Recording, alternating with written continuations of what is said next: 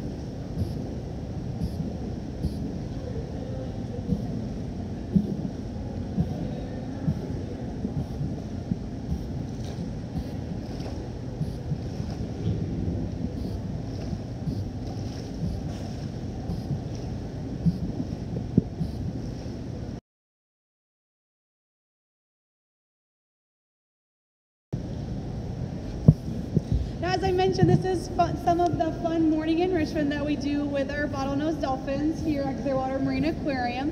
So Hope and Winter are going to hang out here more and continue with that bubble gun. But like I mentioned, you can come see these two girls each and every day here at Clearwater Marine Aquarium. So come in and visit us, and we hope you enjoyed hanging out with us this morning. Thanks, everyone.